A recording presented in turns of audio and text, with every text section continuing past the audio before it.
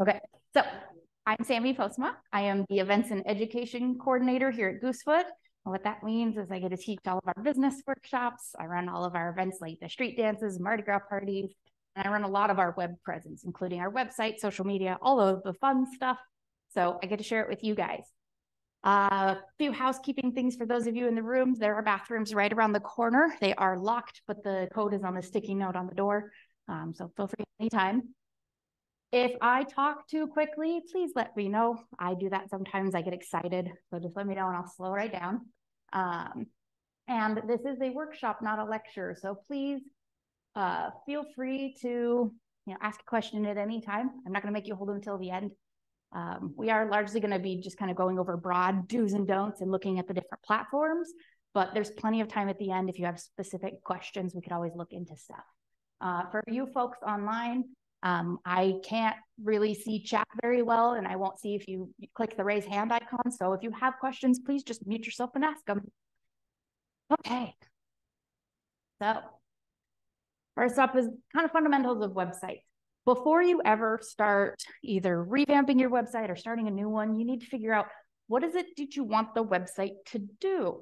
Do you want it just sort of as a modern day business card so people know how to contact you? Do you want it as an inventory of your products or your photos? Do you want to actually do sales? Whatever you want it to do is really going to dictate what tool you use to build the site and how you structure it. So figuring out what you want it to do at the start is paramount. It's going to take you longer than you think. Tools today are incredible. They make making websites easier than ever, but it's slow going. Even for somebody like me who does this professionally, and I work with a lot of different organizations on their websites, even a simple website is going to take me a minimum of 6 hours. So give yourself plenty of time, both to actually do the work, but also to learn new stuff, go look up answers if you need them, try different things. Don't get frustrated with yourself if it's taking forever, because even the professionals take a while. Make sure you're regularly updating your content and your design to stay relevant. Things are constantly changing. Even Jim mentioned that. Website standards are shifting constantly. The tools available, a lot of websites around here were built like 2014 or earlier. They weren't built with mobile in mind. Nowadays, more than half people use their phone to access the internet, so it has to work on a phone. Different standards come up, different tools that make things easier or faster. So, and then also just regularly updating your content, changing things on your website helps tell all those search engines that it is an active and useful website. So it keeps it up higher. If you build your site and then never touch it again, after a couple of years, search engines are going to think it's dead and they're going to stop pushing it. So you got to tweak it every now and then. Yeah, I'll talk a little bit about search engine optimization. And on that note, top search rankings does not happen overnight. I sat down with a potential client once who, we want to be on the top of the search results in time for wedding season, which starts next month. Not going to happen. It's not. Unless you pay a fortune, it's not going to happen. It takes time to be noticed, to build those structures, to rank higher and higher. So don't get stressed out if you're not top of the results immediately. And especially nowadays, those rankings are really dynamic. So I will get different top results than you will. Your friend in Florida who's checking out your website for you is going to get different results because they live in a different place. So it makes it even more complicated. And I mentioned this earlier, but about 60% of all internet users nowadays are accessing only on mobile devices. So either a phone or a tablet. There are actually about 15% of American households don't even own a desktop computer. So, and that number wasn't heard of 10 years ago, 5 years ago. It was much higher, much lower. People had desktops that they could go to. I know plenty of people who just don't anymore, or even people who have computers, but they still spend the majority of their time on their phone. So it's got to be mobile friendly. Some basics of a site, just kind of overall structure. There's a lot of things you could add or take away depending on what you're doing with your site, what you want out of it. But you need a home page. That is the central page people go to on your website. It's the first thing they see. So you don't have an option to not have one. I would recommend an about section. Who are you? Who's your business? Who's your organization? What is it you do? Who are the people in charge?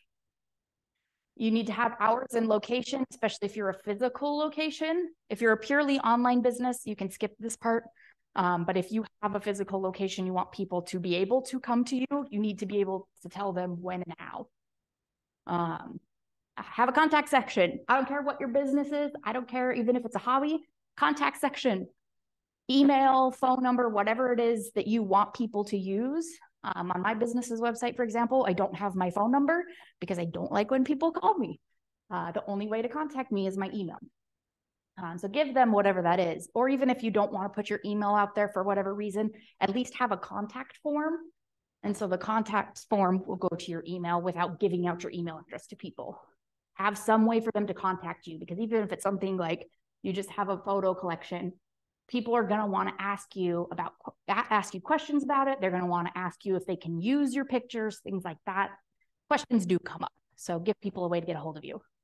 And then if you are a business or organization, have your social media links. Where else can people find you? Because not everybody checks websites constantly, but they do check Facebook or Instagram or whatever every single day. The way you lay these out could be a lot of different ways. You could have separate pages for each of these. You could have a one-page website where all of this is on one page and it's just in different sections, but you need to have this information on your site. Some important terms we're going to be discussing that you just need to know as basics. There's really two main things on your website. There's the domain. That's what you were talking about. This is the web address for your website. Way back in the early days, you had to type a long string of numbers to get the IP address. We don't do that anymore. We just type goosefoot.org or helpinghands.org, whatever. Think of it as the address to your home that people put in their GPS to get to your place. So the domain is one thing, and then you also have hosting. This is the space that your website exists in. So basically, it's the space in your house where you put all your furniture. You do need both of these. A lot of sites out there, a lot of platforms do offer both. You know, you can go to GoDaddy and buy a domain and hosting, but you can also buy them separately. They don't have to go together. If everything is really confusing and overwhelming, I recommend getting them together, just so then you have one login you have to remember. And you only have one place you have to keep your billing information updated, but you don't have to buy these together. And then the other one you're going to have to worry about is your SSL. This is a security certificate. This is a thing that tells the internet at large that your website is safe and legitimate. And it also encrypts any passwords, if people are putting credit card data, that's the encryption. There are technically two kinds of SSLs. There's HTTP and HTTPS.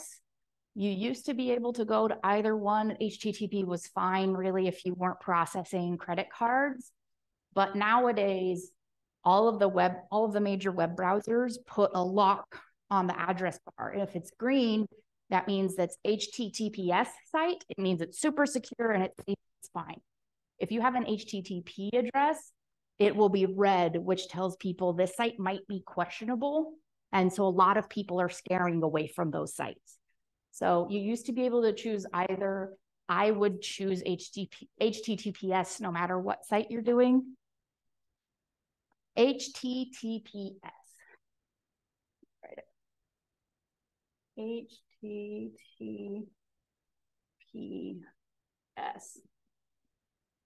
And then this is where you get the www address. You don't see this most of the time because browsers nowadays, they just use the little lock icon and then they just take everything away except for, facebook.com or goosefoot.org or whatever website you're on, but it's there. A lot of platforms we're going to be talking about today have an option for online, or it's automatically included in the package, but a lot of ones you have to pay extra for that. Hold on, I'm just realizing that.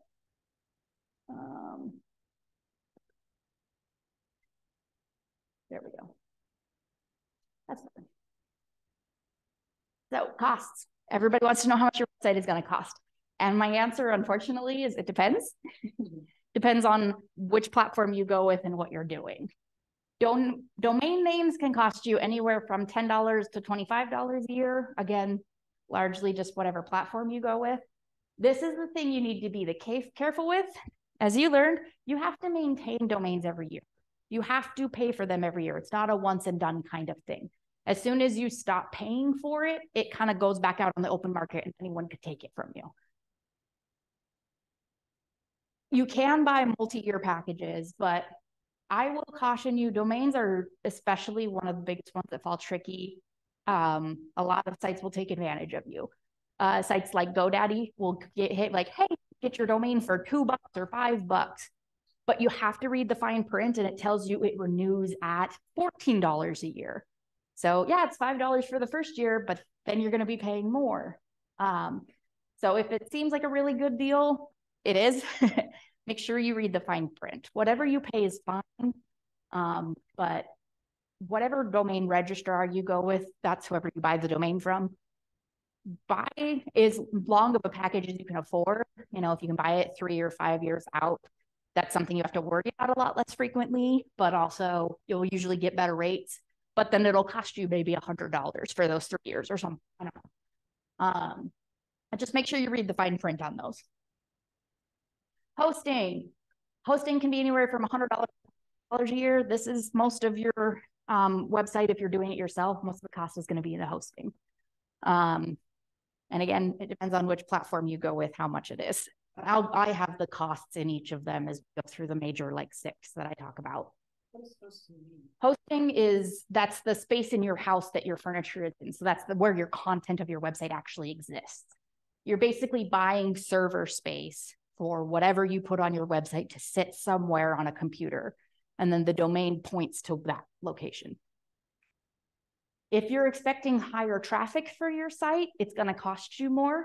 Coopville Chambers hosting is a lot more than somebody who sells stuff out of their house and primarily sells off of Etsy, because there's a lot more visitors to the Chambers site than there is to that site. And you only get X amount of bandwidth. So you have to pay more for more bandwidth, which lets more people see it at a faster speed. The website builder is usually included with the hosting, and it is with all the ones I'm talking about here.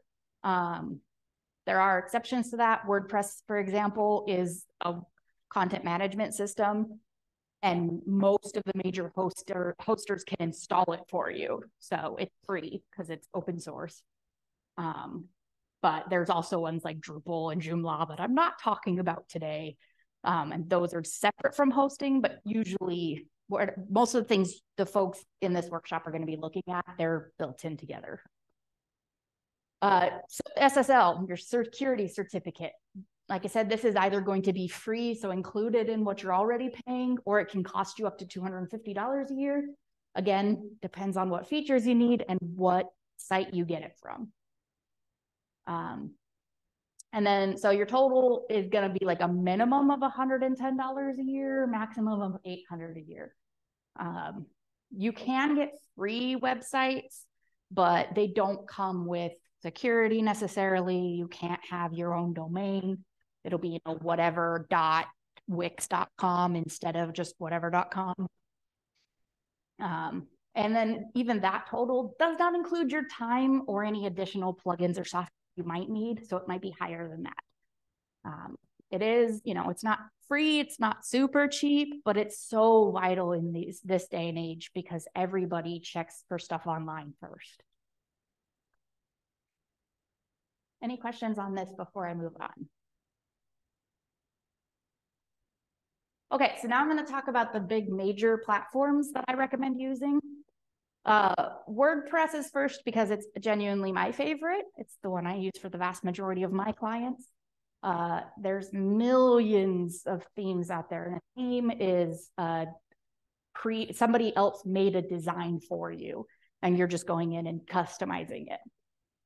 In the old days, you had to code everything by hand. Themes make it so you don't have to. Somebody already did most of the coding for you. You just need to change it up. Yeah, so there are millions and millions of themes on WordPress. The good ones are going to cost you money, and you can find them on sites like themeforest.net. There are tons for free, though, if you can find one that you like that's free. The fun thing about WordPress is it's pretty unlimited in what you can do with it. If you can think about it and you have the skill for it, you can probably do it with WordPress. That being said, because there's virtually no ceiling to what you can do, it also has a very steep learning curve. So if you jump into a WordPress site, it might be a little hard to figure out on your own. It can be intimidating. That being said, again, WordPress is open source. So there are so many videos and tutorials and websites out there to help you figure out everything. And a lot of the themes if you buy a theme, they usually come with documentation that tells you how to set it up, how to update it, how to use it. So use those resources that exist. WordPress can cost anywhere from $4 a month to $45 a month if you do hosting through WordPress.com. Again, that depends on what features you want and how big of a site you want to build. There is a free option for WordPress if you go to wordpress.org. But again, you're limited in what you can do with your website. Most hosting companies, if you go with somebody that's not WordPress, can set up the platform for you. Back in the day, I had a lot of websites hosted with Whidbey Telecom, and they can install WordPress. Nowadays, I use sites like GoDaddy or Bluehost. There's HostGator. There's a billion things out there, but most of them have a WordPress option. If WordPress is too much for you, GoDaddy is probably another really big popular one. They have built their own website builder. They can set up WordPress for you, but they have a GoDaddy website builder instead if you want to go with that one. It's, again, drag and drop builder. So here's your options of boxes of kinds of content. Drag it to whatever point on the page you want it to be at, and then fill it in. GoDaddy does have pretty good support. I lament for other sites often because I have to call them and then sit on hold forever. But GoDaddy, if they're busy, I call them and they're like, press this button and we'll call you back when it's your turn. I'm like, thank you. They also have a really great chat option too. So good support. They do have free options, again, that are very limited, or you can pay up to $49.99 a month. So pretty big window. And keep in mind, these rates are a month if you are paying for the year. So $50, 12 months. Yeah, it's going to cost you $600 when you set up the site. They do have a month rates that are actually monthly, but they're going to be a little higher. And on that note, they do have really high renewal rates. Usually when you can set up a GoDaddy site, it'll cost you $12 to get started. And next you're going to renew at $50. So make sure you read the fine print. Again, and as you're going through the process, they're going to give you frequent upsells. They're going to be like, you can build a site for free. Oh, you want to sell stuff on it? That's going to cost you another $20. Oh, you want to do this? It's going to cost you a little bit more. And if you go with the free plan, or the lower cost plans, they do not back your site up and they do not give you a free SSL. You'll have to pay for that. Backups are incredibly important because if anything goes wrong on your site, and things frequently do, some error in the system, something updates and it breaks the code somewhere and your whole site goes down. And it's a genuinely panicky feeling. But if you have a backup, you can just upload that and it'll revert back to that stage. And so you might need to do some updates, but it'll be fixed again and it won't be all gone and you don't have to start from scratch. So if you go with something free, make sure you have some sort of tool in there that will let you back your site up. That's incredibly important. Next up, Squarespace. Squarespace is the first one I'm talking about that's really a website builder. It costs anywhere from $16 to $49 a month, depending on what level you get. I think the $16 one, for example, doesn't let you do e-commerce. That starts at the like 27 and the 49. They do their own built-in templates. You can't go out and find stuff in the wild necessarily, but they have 110 to go through. And in my opinion, out of all the website builders, they are the prettiest. It is a very visually focused system. They put a big premium on images. They want you to use them. But it is a little harder to use than some of the other ones. that are drag and drop builders that are even easier. They do have some limited drag and drop features. You can only put things in certain places, and you do need a little bit of HTML coding skills. For example, Jeffrey's website is on Squarespace. I have to code in line breaks and colors on their menu to get it to look like that on the screen. But they do, again, have a lot of tools on the Squarespace platform that tell you this is how you do it. And again, it's very visually oriented, centered on big images. Wix is probably the most popular site builder. You can get a free Wix site if you leave the Wix brand ad. So at the top of the page, every page, it'll say, this website is built on Wix. And then the URL will be, goosefoot.wix.org or whatever. If you don't want those things on your site, it's going to cost you about $16 to $59 a month. And again, they're really bad about upsells as well. You start building on something. Wix frustrates me because it'll let you do it first, but it won't let you save it unless you agree to the upcharge. And I hate that. Like, warn me ahead of time. Don't let me do all the work of setting something up and then take it away from me or charge me for it. They have about 800 templates in their system that you can choose from if you want your website to look for. They also have built-in SEO tools, so that's the search engine optimization. The other ones I talked about have those tools. You just have to install them. It doesn't come ready-made on every site. They also have built-in backup, so they will back your site up for you, which is great. It's very flexible drag and drop builder. You can change size of things, positions, everything like that. A lot of the other website builders are more in relation to each other. So this thing will be below this thing or next to this thing. Wix, and I think Weebly let you stretch it of like, no, I want this block to be this much page, whether the content takes up that much space or not. And on that note, Weebly, the second most popular site builder. I probably like it even less than Wix, but that's me personally. I know lots of people who love Wix and Weebly. Again, Weebly costs you $0 to $26 a month.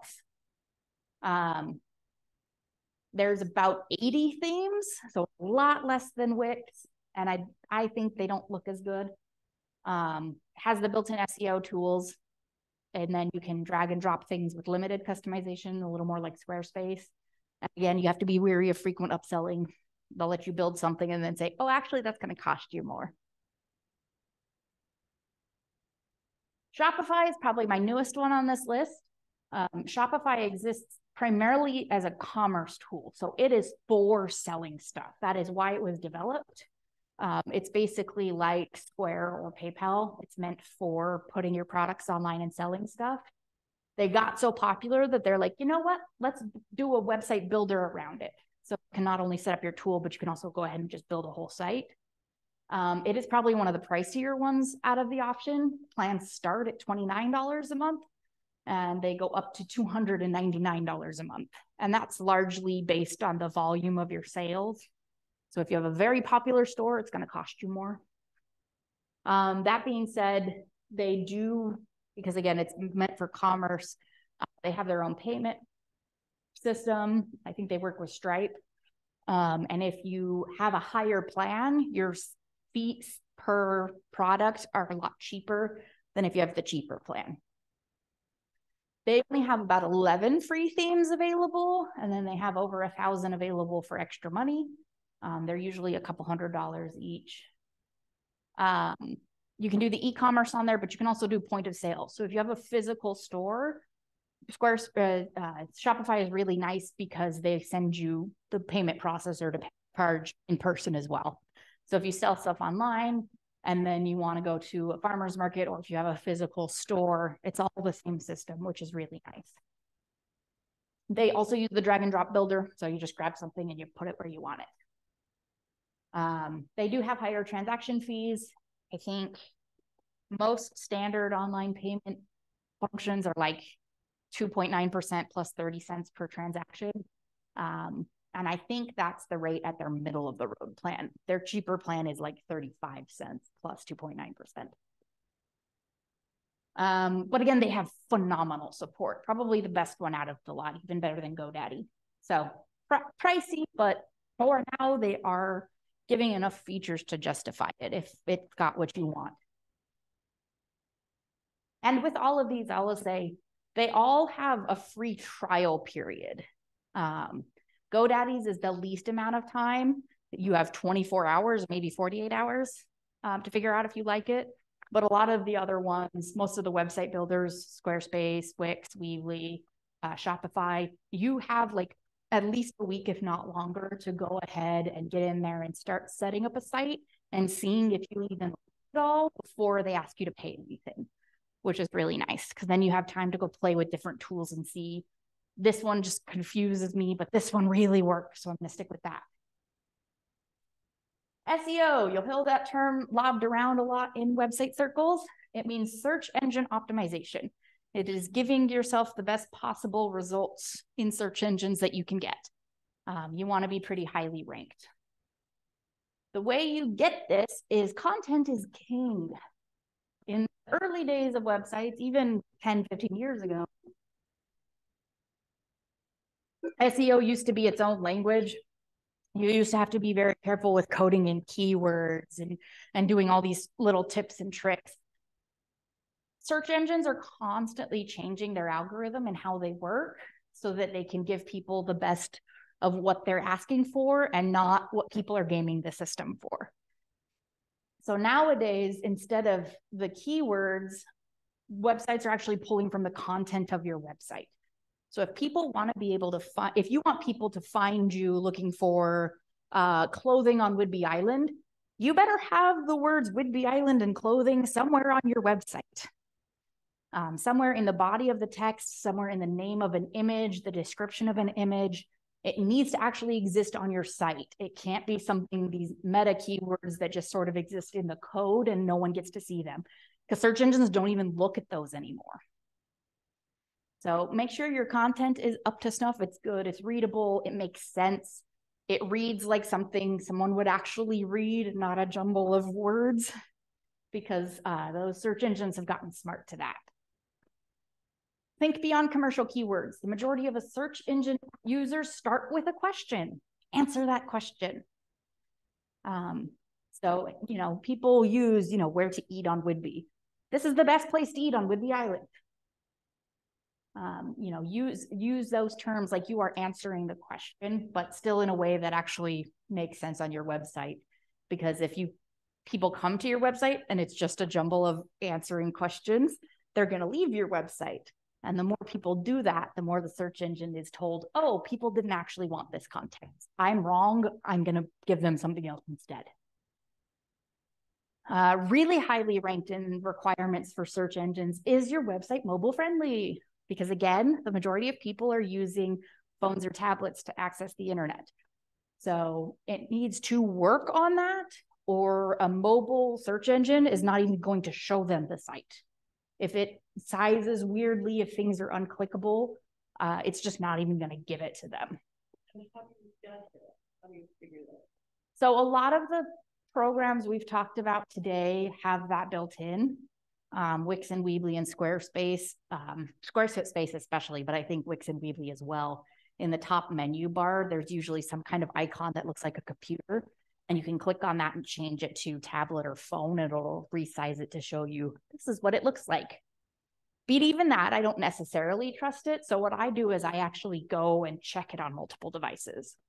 The computer I work on at home is a really big monitor. I have a laptop that's a more standard size screen. I have a tablet in the office that I can pull stuff up to check. I'll check stuff on my phone. I'll send it to a friend and be like, does this look okay to you? Is it doing anything weird? So I will manually check it on different devices and fix whatever's going on. WordPress, you can get in the biggest trouble because there are a lot of WordPress themes that aren't mobile friendly yet or that requirement. So you got to be careful with what you pick. They'll usually say they're mobile friendly in the description of the theme. Links. Your site needs to talk to the rest of the internet. It's not all about you. So links help your search engine optimization if you are pointing to other places and other places are pointing to you. So you want your website linked, your Facebook, your Instagram. If you're a member of a chamber of commerce, they usually put all of their members and their websites on their website. And then you could, in the footer of your website, be like, proudly a member of this chamber. So you're pointing to each other. If you work in partnership with somebody, if you carry a certain line of product from somebody else, or somebody carries your product, you can point to each other. And all of these links help the search engines realize this is a legitimate website because other people are talking about it and it is talking to other people. Make sure you speed test your website. There are a lot of tools out there. I will just usually Google website speed tester, and then you can put in your domain name and it'll do its thing and tell you, you have a passing grade or failing grade, and here's why. These things are slowing your site down. Now, keep in mind, you don't have to get an A. I think if I put Goosefoots in, I think we usually get like a B, but YouTube gets a C, so I'm better than YouTube. But the speed test just lets you know, hey, here's where your site is failing, or here's where it's doing really well. And some of those things you can fix, oh, this image is way too big. I need to resize it smaller so it's not slowing the site down as much. But other things, oh, I have a video linked on that page and it's slowing it down. Too bad, that video is important. I'll just live with it. And how do you? So again, I'll just go to Google and type in website speed test. And then a lot of the sites talked about, a lot of the tools have built-in search engine optimization tools. If you're using something like WordPress, there's a really handy plugin called Yoast that you can install. It's Yoast. I really like Yoast because it'll pop up on every single page that when you're in the editing section, and at the bottom, it'll tell you yellow, green, or red stoplight of how the page is doing and why. Are you using too high language? Because for websites, shorter sentences and easier to understand words better. Does the page title actually match with the content? Did you label all the pictures, stuff like that? It'll tell you, hey, here's where your site's not doing so well. And then also it'll usually give you a tool. If you came to my Facebook class, or if you watched it on YouTube, you can post links on Facebook and it'll think about it for a second and it'll go pull an image and a brief clip of text from that page to show on the post. Using a tool like Yoast, you can control what that is. You can tell the search engines and other sites, I want you to use this image, not all of the other images. And I want you to pull text, not whatever is actually the first text of the page. So those are really helpful tools. And again, it's free, but there are paid options if you want upgrades. Yeah. I finished about a year ago. I finished the Udemy course in marketing, and they spent a lot of time on SEO. And they were pretty emphatic about keywords. And it led me to the impression that I should understand my SEO requirements and my keywords requirements before I built the site. Because they said URL, a domain name, were being looked at, headers, H2s, and stuff like that. It does come your website. And that's the thing, you need to have those keywords built into the actual content of your site, not as coded meta words. Okay, so it needs to be, yeah. The audience to understand that there is some advantage to understanding the SEO requirements. Yeah. And your target. Yeah, that is the thing I didn't really emphasize at the beginning. When I said early, before you get started, you need to know what your website is supposed to do. That includes who the website's supposed to be targeted to. Who is it that you want to talk to? Because nobody in this room is for everybody. That's not how small businesses work. You have a core demographic that would be better for you. If somebody else outside of that wanders up, great, you'll take them. But there is a certain age range, gender, location that works for each of you. You need to know that when you get started, because that's going to affect, what keywords you use, the layout you pick, the size of the font. If I'm talking to 20-somethings, I can probably get away with a smaller font than if I'm targeting retired folks because they need to be able to see better. So these are all things you need to know when you get started to build an effective website. I know this is not an SEO thing, and that is there are some very good tools out there to help to identify the keywords. Yeah. Editors might be using and so right.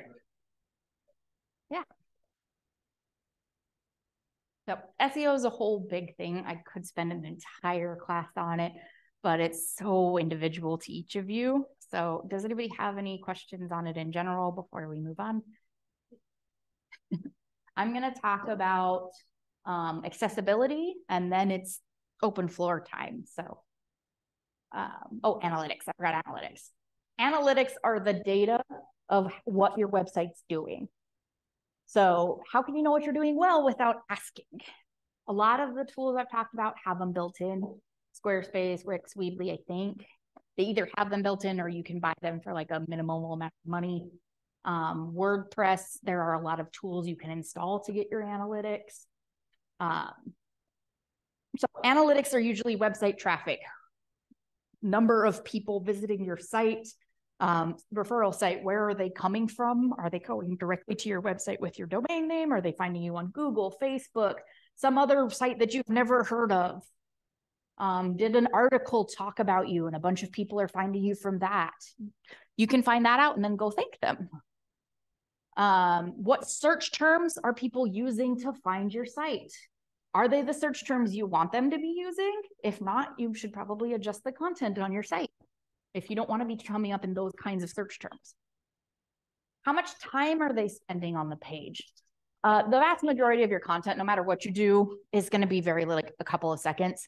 That's just how people browse the internet. They're either it doesn't load fast enough or it's not the content they want, they misclicked. That's pretty normal. But if you're getting like 90% bounce rate, something is very wrong with your site. It's not functioning. It's really coming up in the wrong search results. Something is wrong and you need to fix it. Bounce rate, that's people coming in and immediately leaving. So that is specifically called out. Oh, time on page also helps you know what content you've got on your site that's actually popular.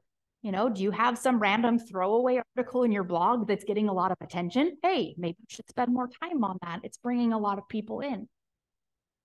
Top page, what is the most popular page on your site? Where are people going to visit? Again, if it's not where you actually want them, maybe restructure your site. But it just lets you know like what people are spending their time on, what's drawing people in. And then conversion rate, that's people actually going through your site rather than just one page. This can be really fun because again, you can, depending on how nitty gritty that data gets, you can see how people are going through your site. You know, did you point them to a specific page on Facebook? Well, then that Facebook ad's doing really well. Are they naturally drawn from one page to go check out another and another and another? You've got really good flow through your site. If those things are suffering, it gives you a pretty good indication where you need to tweak and what you need to improve to let people see more of your site. Your homepage is usually one of your top pages, but sometimes it can be some random page on your website. It's fun to see that data. And again, that helps you improve it over time. Oh, so I've got some, again, basic design tips. Keep your navigation menus short. So that's your menu at the top of the site that lets people go to different pages. If you have different pages, you want those to be 1 or 2 words max. I've had some clients that are like, can we have a sentence here? No, because there's only so much room on the top of the page. And depending on your site's coding, how it's meant to be laid out, it will either push your menu into multiple layers that takes up more page of your site, or it'll cut stuff off and put it behind another drop-down menu. So you want to keep those as short as possible. If you look at Goosefoot's website, I don't think I have a screenshot of it.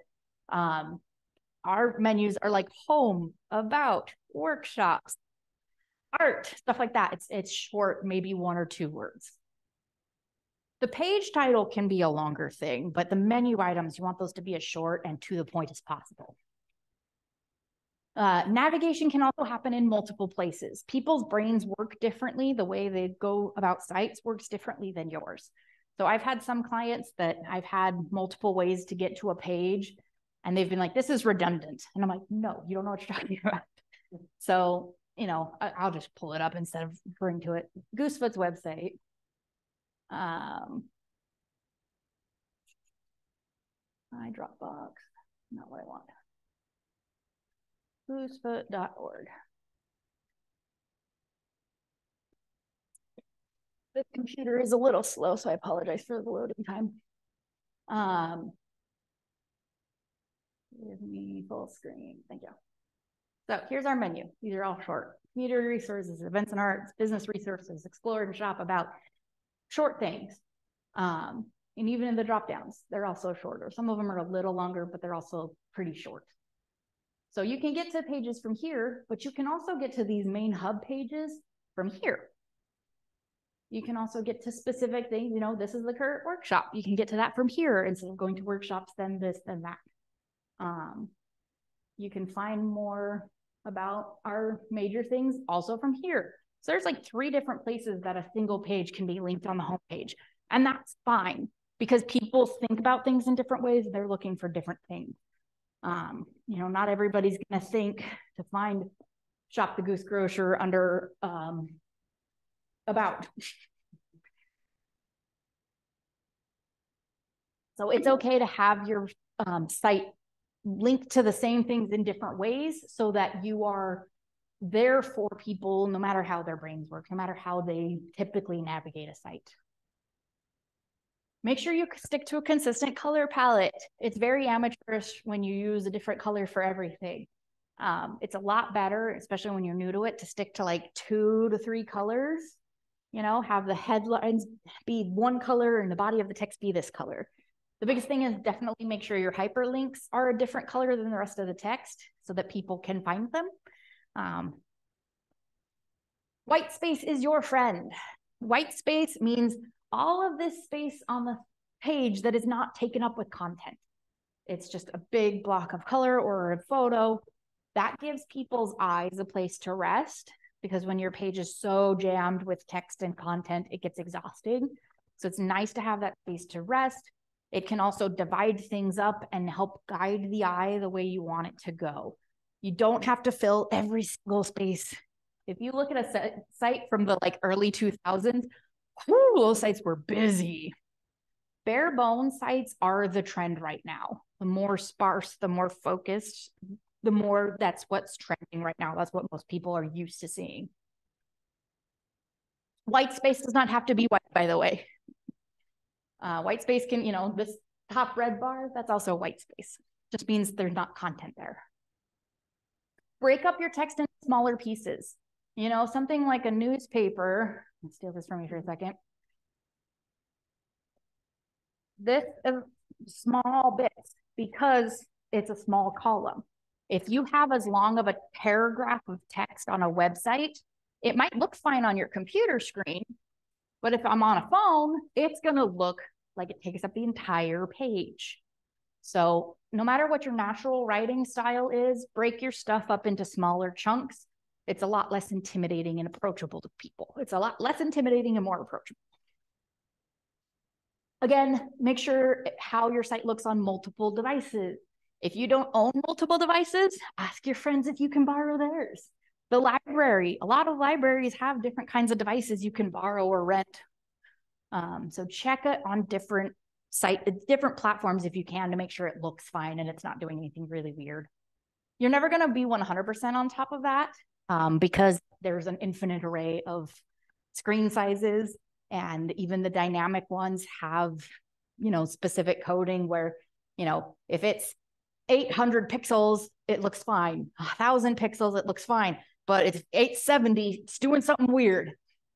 You're never going to be 100% on top of anything, but you can at least check to make sure that for most people, the site is behaving correctly. And even we do this.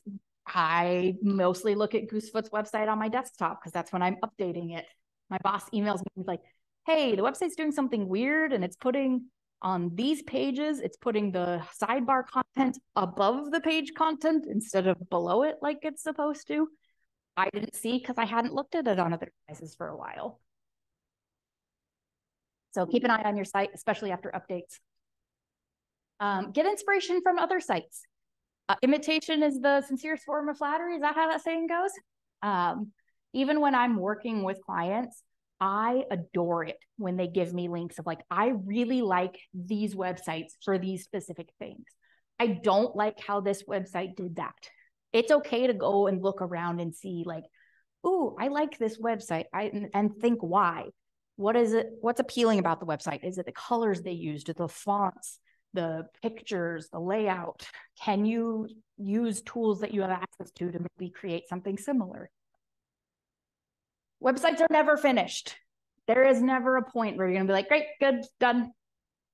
Because you need to keep the content updated. You need to keep updating it for the search engine. There's always gonna be something that you're gonna come back to and go, ooh, I forgot about this, or I have a better way of doing it now. You're gonna need to update your website and maintain it. Coding changes constantly. And if you're not checking in on your site and making sure it's still functional, your website could be down for months at a time and you had no idea. So keep an eye on your site, keep it updated. You know, even if you poke through the Goosefoot site, it's massive. I guarantee you, you're gonna find at least one, maybe 2 or 3 pages that say this page is under construction because we're still working on it, or the content that was on that page is now outdated and not useful for people. The most important thing for most websites is good images. We as a society are very visual people. We want to see pictures. So if you have your own product, if you are, you are the product or whatever you're trying to talk about, if you're not a professional photographer, invest in one. It's going to cost you money, but it's better to have at least a small array of really good pictures that you can use on your website and social media. So, think about hiring one if you don't have that skill set, or at least get some good equipment. Most phones these days can take really stellar pictures, but if you have a phone that's, we were talking about you had an iPhone 6, probably not the best pictures. When you are using images, especially high quality images, make sure you compress them. Images are massive. The file size on raw images, especially, or even highly edited ones, takes up a lot of space. And the bigger your image, it's going to slow your entire website down. So you're going to want to resize it. For a lot of pictures, a lot of websites, I usually resize it down to about 800 pixels wide or high, whatever the bigger one is. It's going to depend on your site. There are free online tools you can use to reduce the size of an image, but also I think I just use Photoshop a lot. And especially on mobile devices, there is a free version of Lightroom, which is a video image editing app. So you can get Lightroom free on mobile. They're all Adobe programs, and Adobe programs cost a lot of money. So that's why I'm saying mobile Lightroom is free, which is great. If you never use images from Google search, the vast majority of them are copyright. And if you use them, you're breaking someone's copyright and you could get sued. I have had people email me and be like, hey, this client's website is using my picture. Take it down or I'll take you to court. And I didn't know because the client just provided me the image. So don't ever just Google search an image. There are ways you can change the usage rights to commercial use. So if you know how to do that, you can do that. But I would very much prefer, go look for free stock images if you don't have images yourself. Pixabay is one of my favorites. It's got a huge array of library that is open. Anybody can use it for any reason. You don't have to pay for it. And it's got some really quality images on anything you could think of. Physical objects, but even just, you could put in stress, joy, happiness, the ocean, get a huge array of stuff, even videos sometimes. But there's a bunch of more out there. Pixabay is my favorite. And then you can also pay for some. Yes, because you own the copyright. Or even if you know somebody, like somebody else took the picture, like, so the Coupeville Chamber website, there are professional photographers that live in Coupeville and they've taken tons of pretty pictures and they're okay with the chamber using it. We just ask them first, like, hey, can I use this image? You know, that's what I say to you, that website of photos. Somebody might ask you, I really like this image. Could I use it? But so if you use these image, ask them. If somebody in the nonprofit get permission. But make sure you have the rights to use that picture. If a physical location or an event, whatever, you can also just let it generally be known, like, we will be taking pictures at this event. If you come to the street dances in the summer, I have a professional photographer come and take those pictures. We pay him, so then I own the pictures. I can use them. Accessibility. Accessibility is incredibly important. Not only because, you know, there are a lot of people that have various disabilities, vision, hearing impairment. So not only is it just nice to be accessible to those people, you're actually legally required to do it. Websites fall under the Americans with Disability Act. You need to make sure your websites are accessible. Doesn't matter how small you are. If somebody found your site and it's not, they could sue you. So it's just kind of a game of, will I get caught? But again, it's just really nice to offer to people. Some really low-level things you can do that make it accessible to a lot more people. Whenever you upload an image to your site, add alt text. Whatever type you're using, there is usually some field. This is a screenshot from WordPress. When you upload the picture, once it finally uploads, it gives you this panel, so it'll show you the file name and the date you added it and the size of it. But here's the URL for where it's located. Here's the title. You can change that from whatever it was when you uploaded it. There's also an alt text field. So alt text is a thing. That's what comes up when either the image doesn't load or somebody can't see the picture. People with severe vision impairments use a thing called screen readers. It goes along the page and it reads them for them. A screen reader doesn't know what that picture is unless you tell it. So, you know, that it's a picture of chocolate chip cookies and milk. You can have them really brief descriptions like that. You know, a lot of ours are like the historic school building at Bayview Corner, or, you know, Goosefoot staff in front of the office, or anything like that. Just tell the computer what's actually in the picture. This is good in two ways. One, it makes it more accessible and open and accessible for everybody, but also that helps with your search engine results, because that's another thing telling the computer what's on your site.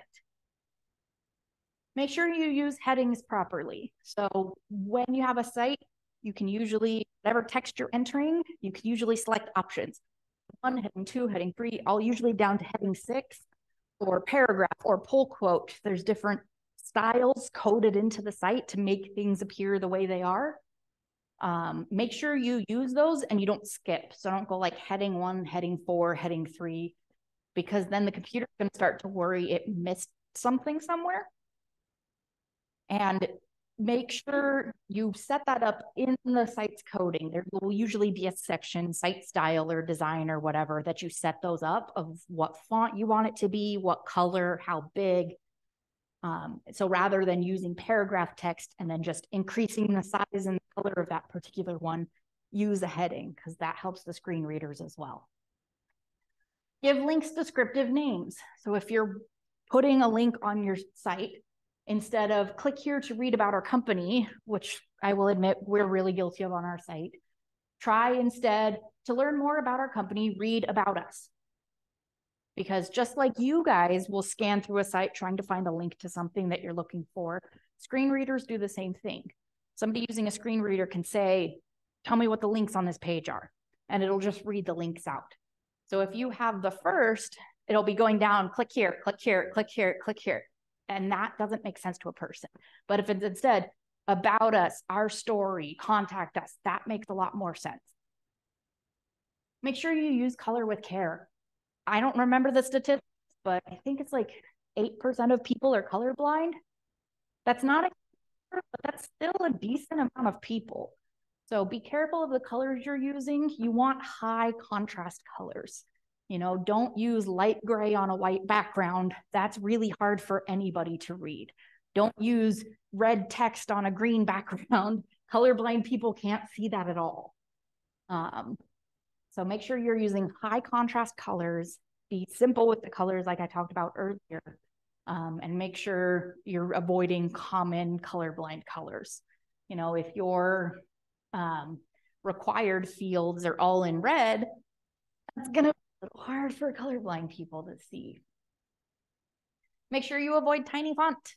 Anything like 11 points or lower is really small on most people's screens to read. And if your site isn't mobile friendly, they're not going to be able to resize it. On that note, I don't know if I included that on there, but don't put text on images. That's vital. That's one of my big pet peeves. When I work with the chamber, I'll do their newsletter and people will send me flyers to put in the newsletter. Cool, if somebody's reading the thing on their phone, they can't read the text on your flyer because it's tiny on their phone. But if you give me instead an image and actual text, the text will automatically resize depending on what screen they're on. So avoid putting like a PDF on your website because people can't read that. If you are doing so, use tables for data, not for layout. Ages ago, you used to pretty much have to use tables to get things where you want. That's not how it is anymore, especially with a lot of the website builders. They do the drag and drop. You can just put things in opposite ends. When a screen reader comes across a table, it will tell them table with 6 columns and 5 rows, and then it'll read each one out. If you're using a table for your layout, that is so baffling to listen to. So don't use tables for layouts, only use it for data.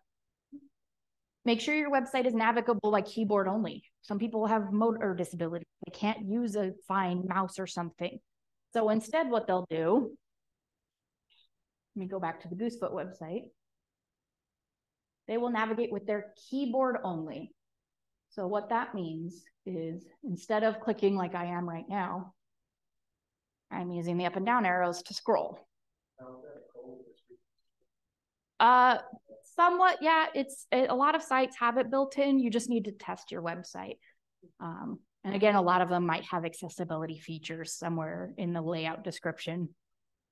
You can also navigate the site by hitting the tab. So ours, unfortunately, something I don't like is it starts with the newsletter sign up at the bottom.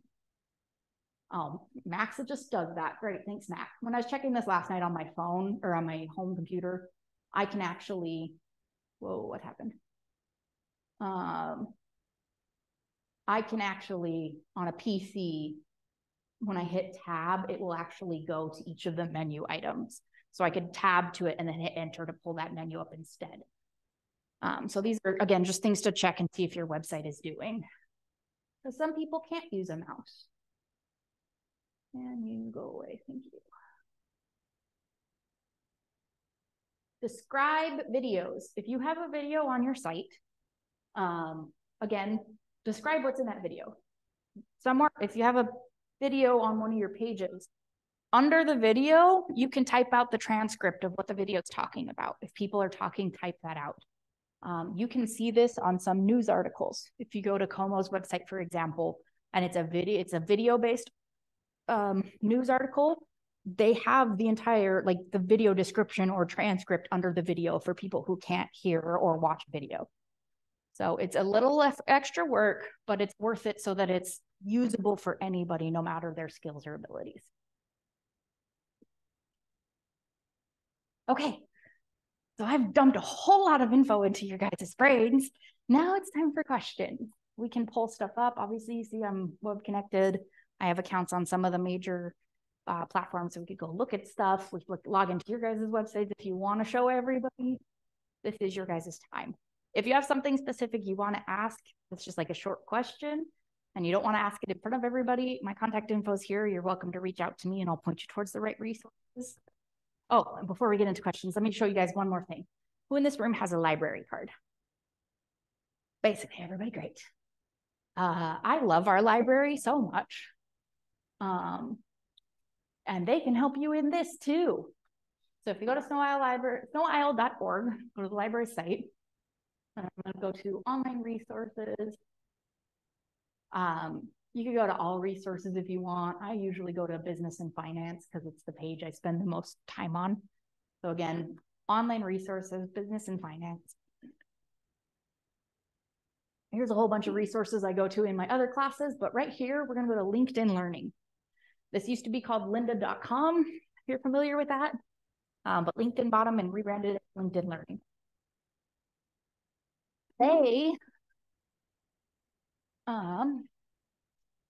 This is a video database on basically everything you could ever want. I'm going to stop sharing for a second because I don't need this in the recording. Ooh, did I save it? No, I didn't. It's fine. This is a public computer. I probably shouldn't save it.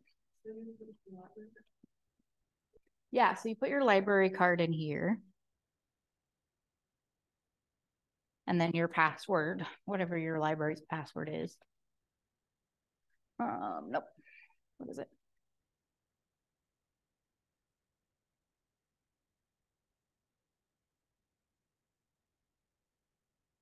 Oh gosh, what did I set it up with? It might be. That's the default, but I did change it. But yeah, it's not working. Nope. Okay. I don't know what I've set my password as. I'm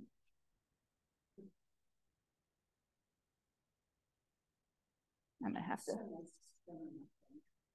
I know. Well, because I do the thing you're supposed to, where I have a different password for everything. So I don't remember what I set the password as. But anyway, let me see if I can just go to LinkedIn Learning. I don't want to go LinkedIn. I want. Yeah. It doesn't work. It's fine. Nope, it's fine. So yeah. I'm not learning yet. So if you, any website builder you're using, say you're using Weebly,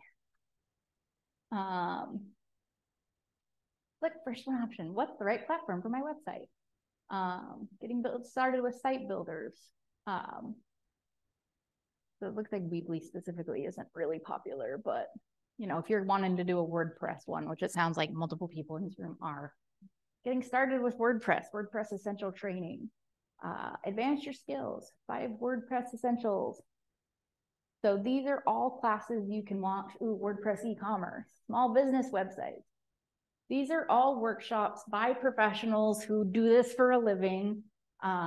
They're video tutorials. You can watch them at your own pace. You can stop, rewind things. If you are busy, you know, build your WordPress e-commerce skills, that's an 8-hour class. Most people don't have time to sit down for 8 hours, but you can start watching it as long as you're logged in and then go back. Oh, sorry, I forgot to stop sharing.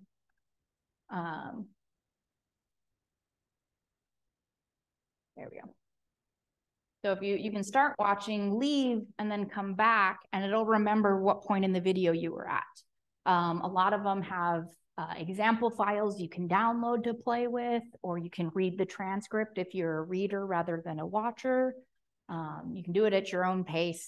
I really like these. I'm using them to teach myself video editing. Whenever I run into something that I'm like, do I do this? I go to this. And again, if you log in with your library card, you get it for free. And it's so helpful. And then a lot of the sites as well have their own learning library that you can get into for lots of help. So that aside, again, I open the floor to questions. Anybody has them? Yes. When you were talking about accessibility, Mm-hmm. you made a comment, don't put PDFs on your website because of resizing. So you can put a link to the PDF so someone can download it. Don't put like a picture of the PDF on as a web page. Right. So don't, yeah.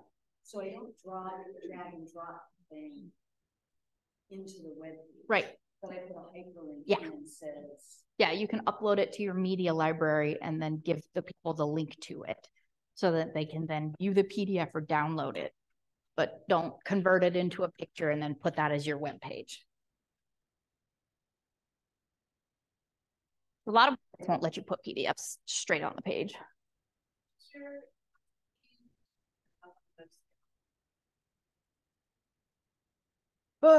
So the tricky thing with that is technically, yes, you can prove ownership.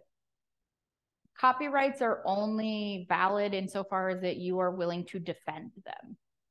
So if you build your website and you've got everything dated and you can prove that you had it up first and then somebody else copies your site, you can threaten to sue them. But if they call your bluff and don't ignore you, you then have to take them to court or you are giving up your copyright. So that's the tricky thing. So technically, yes, you can prove original ownership, but you have to defend it legally. Yeah, so it depends on which tool you're using and your layout. Oh, sorry, folks at home, she's asking how you put a copyright strip on your website. Depending on what tool you use and which layout you're using, it'll be different, but on WordPress sites, that's usually in the footer. And there's specifically a footer section. Some themes have a copyright line, and that's where you can put whatever content. And then some you just need to put text in the footer.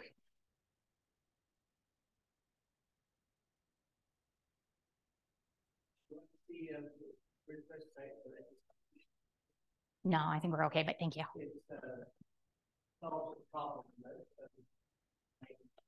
Yeah. And I'll just describe the problem then. If you have a one-page site, particularly, and you explain that one site, on the other side, you're going to put in a block there. Yeah. There's a lot of design things you can do. Yeah. So, HTML or specific content. WordPress is currently on Gutenberg editor, and it's not exactly a drag and drop, but it's closer than it ever was before. So outside of specific themes and content, a WordPress page looks different than it did 4 years ago. You get these little plus icons and you can push that and it'll give you all of the content blocks types that you're allowed to put in there. So, you know, say you have a text stuff and then you want a picture in there too. You have to upload it as its own separate thing, but then you can get into if you click on the picture again, once you've uploaded it, a side panel will pop up with options and you can set it as inline, left or right or center, and then you can drag it.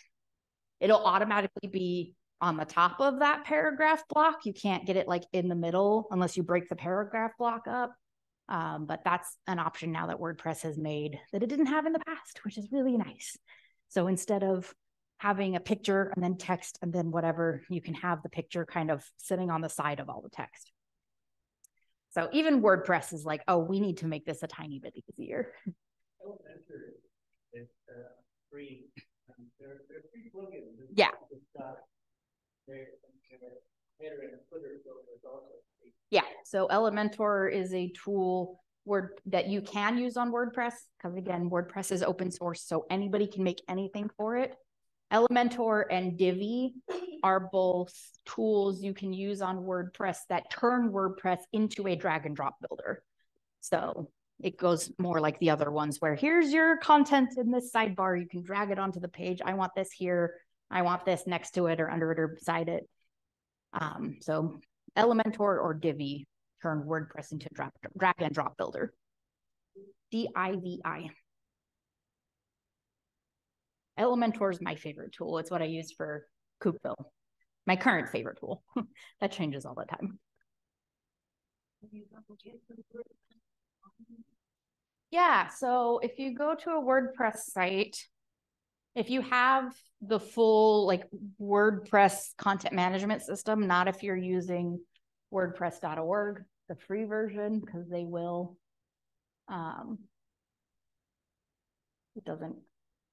It limits you because it's the free option. Oh gosh, what's one I can use? I'm going to go to Bluehost because I don't remember my specific site logins. And if anyone online has questions, like feel free to ask them as well. But I'm getting into this. Recording of the class doesn't include my login. Oh no. Is Bluehost down? Oh, no. No, Bluehost is great. I think that'll work. Maybe. Or no, ooh, the Will Festival will. Oops, no. I'm typing.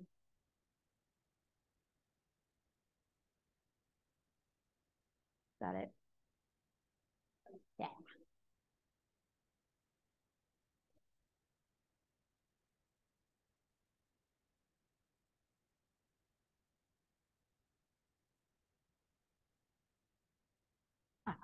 Feel free to ask any questions that anyone has while this is loading up. There we go.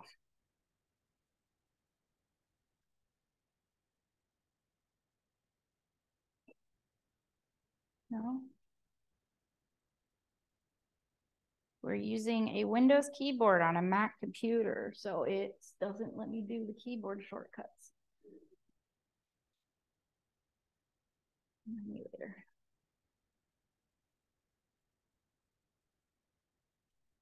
Okay, so to add screen share.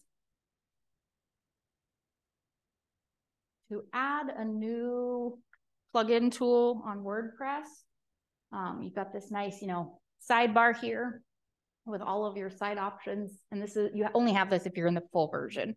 If you don't see this normally, you're probably on the free version on WordPress.org. And you'd have to set up a new site and then transfer the content over. But if you're seeing this, there's all of these sidebar options.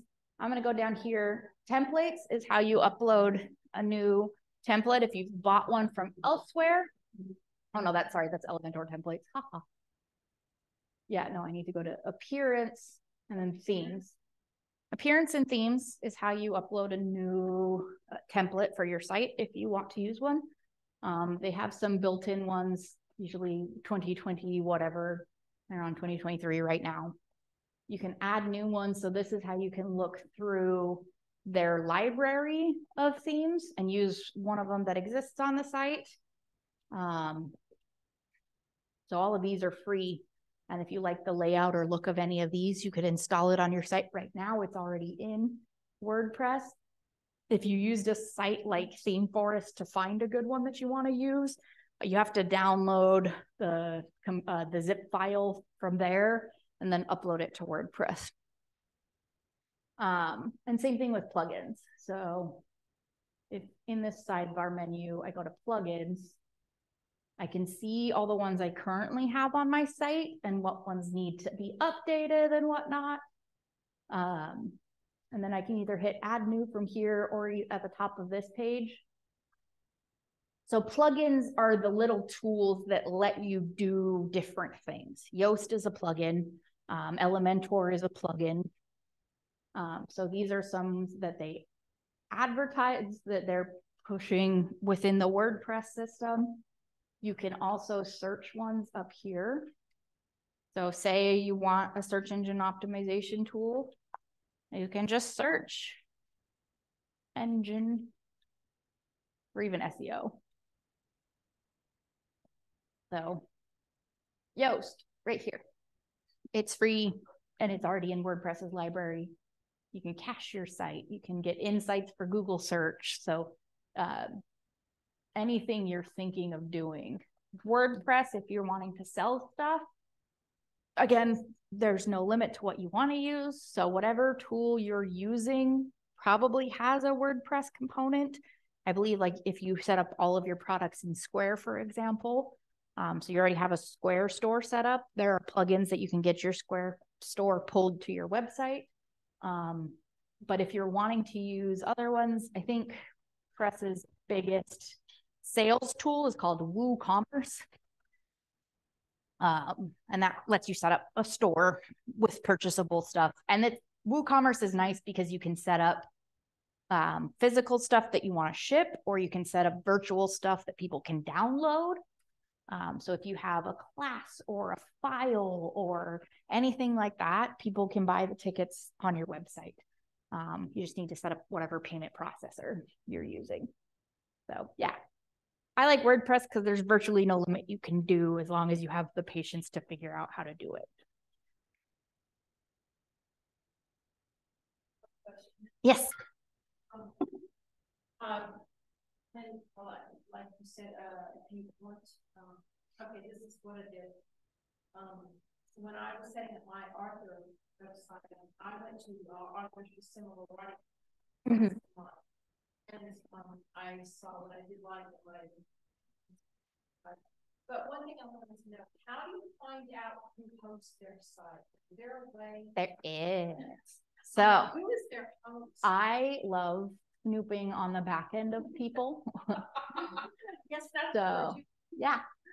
So again, just Google find domain host. And then, you know, the who is lookups, any of these. I usually skip the add ones because I don't want to. So here we go. Post checker. Somebody throw out a website. Anything. No. Like somebody, like a small business's website.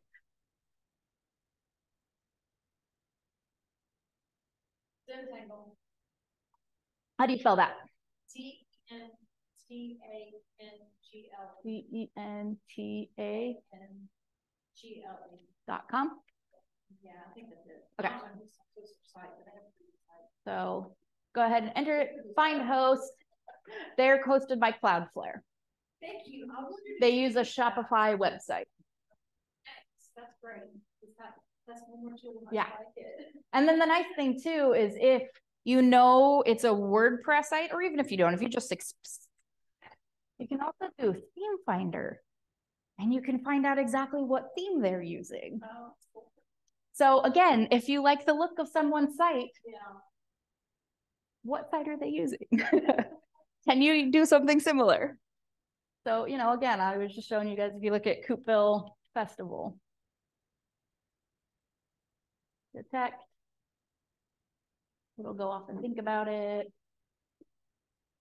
Thanks for the ad. I don't want that.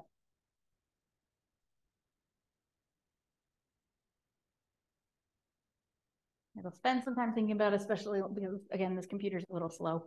And then it should tell you theme. Yeah. Sometimes if they're not using a WordPress theme, or if they're using something that was custom coded by an actual developer, it won't give you anything, or it'll say this isn't hosted on WordPress. Or again, if developers, it usually has like the developer's name or their business or something similar. When I was building the Chambers site, I tried to see who did,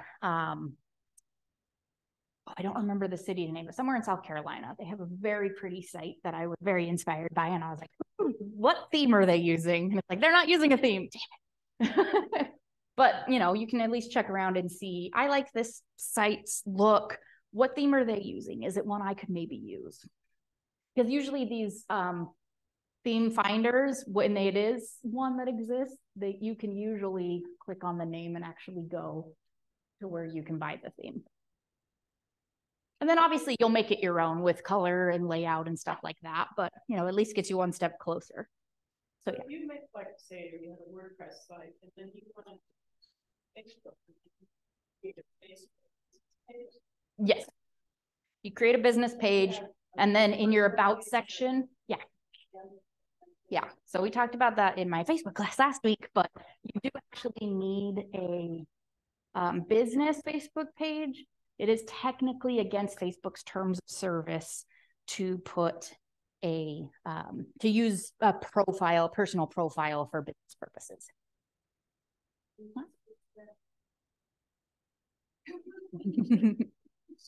Something, one of my students, she has a she runs some of hers through Facebook. She has her web. Yeah.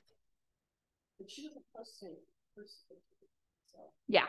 So, you know, if you're not really, there's ways you can kind of fly under Facebook's radar, but if you're using your personal profile for business uses, you're kind of playing a gambling game of, if Facebook notices, they're going to delete my page or delete my profile. But, you know, it's a risk you can take. Yeah, so usually you have to have a profile to access Facebook, and then you can have as many pages as you want. I personally run 13 right now. It's a lot. Yeah, different people. No, I have my own profile I very rarely use, but I run 13 organizations' pages for them. Another thing I didn't really hit on, when you're buying the domain, you're usually going to get an option from the registrar on privacy. It's going to cost you more money. I would recommend, if you have the budget to spare, buying that privacy, because otherwise, you know, that tool we use to look up who the domain host is. If I scroll down the page, it also tells you that holds the website, or holds the URL. If you pay for privacy, then it'll just have whatever the registrar's contact info is, but have GoDaddy or whatever. If you don't pay for privacy, it will have your email and phone number there. And that is how a lot of sales companies, they'll run random URLs through databases like that and pull anybody's email that's out there and then bombard you with stuff. And it's very annoying. So if you have the budget, I would pay for that domain privacy. Oh, and another thing with domains, depending on what system you get it through, there is an annual or semi-annual check to make sure, like, who owns this and is it legitimate. It's kind of government requirements, so they can make sure that, you know, a terrorist cell isn't masquerading as a child's toy website or something to launder money. So they do occasionally send you information you have to upload or do to prove that you own that domain. If you get emails like that, don't ignore them. Do them. You had a question. I was going to say that kind of threw me. Yeah, sorry. Yeah. They say that you should post a lot to update your website. Is there a way to link your business Facebook to your website to like blog posts or something? Yeah, so there are a lot of tools that you can integrate your whatever social media channel, depending on what platform you're using. They pretty much all have stuff that they can go and pull content from your Facebook or your Instagram or whatever, and that'll automatically post that content to your site as well. So whatever tool you're using, just look for like Facebook or Instagram and it'll come up. Yeah, go to the plugins. Yeah, go to the plugins and type in, you know, Facebook or oh, I already left the page, but yeah, you can usually find something that'll pull that. And then it's dynamic content, so it's not as good as actually updating your content, but it is at least more, it is something changing it. So it's not going to rank as highly, but you don't have to change the content on your site constantly. That's not good for it. Just, you know, at least once a year, go in and make sure everything's running smoothly, your contact info is up to date. If you've changed prices or services or anything like that, that's the kind of stuff you need to keep up to date.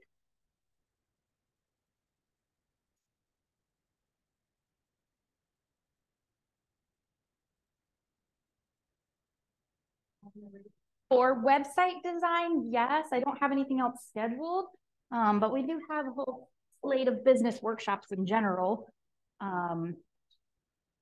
We have in the past, I've done this as a website intensive. So like limited to like 4 to 6 people, and it's 4 hours and I give a very short presentation. And then the rest of the time you're actually like on your computer working. And I'm here if you like, how do I do this specific thing? If there's interest, I can bring it back, put it on your feedback forms. Or people at home, I'm going to email you a link to the feedback form. It was intensive. And it doesn't just have to be that. If there's any sort of workshops in general you guys would like to see, those help me schedule these and make sure we're actually meeting people's needs. And those flyers are there if anybody wants them. And for people at home, you can just go to goosefoot.org/workshops. And there's the whole list of workshops coming up. I have them all scheduled through March, but then we'll be doing April, May, and June. Social calendar. Best class ever. I'm so glad. Great workshop on how to calendar so that you're not on Facebook. Showed me how to organize my social media. Right, because you're not constantly going on every day. You've got this whole month you can project for like a month or a week or whatever suits your needs. And then you know, okay, I posted this, I posted this, I posted this, and you can date them, pre-date them, set them to where they come on automatically. Schedule them out in advance. That was the best class. Yeah, so that for those of you at home, she's very politely ranting about the content calendar class. It was a very good class. That is recorded and available on our YouTube channel. So pretty much every workshop we did in the last couple of years, maybe not the most recent one because the format exists before, but when the pandemic hit, we realized we needed to change things, especially because the small businesses in the area were shut down and they needed to get online and they didn't know how to do that. So we did a bunch of classes during the pandemic and then continued hybrid like this once things calmed down a bit. And we recorded the classes, so they're available on our YouTube channel. You can watch them at any time. We even did some shorter ones that are about 30 to 45 minutes. And we did one specifically on selling online on the different platforms. So, you know, WordPress and Shopify and Squarespace. I actually went through and showed you, this is what you do to set it up. Is there a link? Yeah, there is a link on our website. So you can either go to, again, if you go to goosefoot.org/